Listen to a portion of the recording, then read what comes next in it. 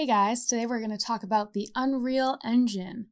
And the Unreal Engine is used for games, films, interactive installations, and so much more. It's incredibly powerful software, and one of my favorite features is it's free. So we are in the Epic Games software right now, which is how we access Unreal Engine.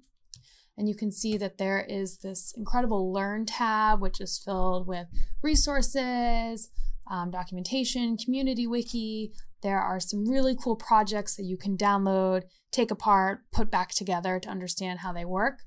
There is also a marketplace, which is a terrific place to get assets and different sorts of environments, some of which are free, some of which cost money. But remember, if you are paying, that you are paying artists, which is always a good thing. And most importantly, we have the library tab where we have our engine versions. So maybe every 6 to 8 months, Unreal comes out with a new engine version. You can have multiple engine versions installed. If you've used Unreal before, your previous projects will show up here. And if you haven't used Unreal before, you won't have any projects. So I'm going to go ahead and launch 425 today.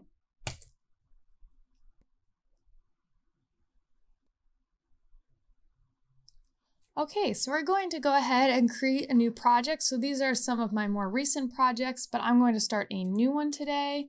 I'm going to use the game category. I'm not necessarily making a game, but this is a really good base to start from. So we have all sorts of different templates. So first person, which puts you in sort of a first-person shooter game. We have this classic rolling physics-based game template that you can use. Things for AR, you can get the car, VR, but we're just going to start with plain old nothing. So there are two different ways you can interact with your project, either through blueprints or C++. And if you start with blueprints and want to add C++ later, that's very simple, but we're just going to use blueprints today. Maximum or scalable, this computer can handle it, so we're going to do maximum quality. I'm going to disable ray tracing for now because we're not going to get there today. And then either desktop or mobile. I am on a desktop. Starter content. Starter content just includes a bunch of assets to help you get started. This is something you do not want to include in every project because it's 600 megabytes and that can add up really quickly. But because this is our first project and we are getting started, I think it'll be helpful. You want to keep mind of where this project is being stored. If you do not want it stored here, you can simply browse for a new folder, but this folder works for me. I'm going to go ahead and give it a name. Oh boy.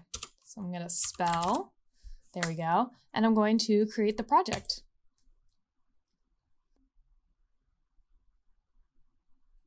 Okay, great. And now I am in my project. I get some starter content.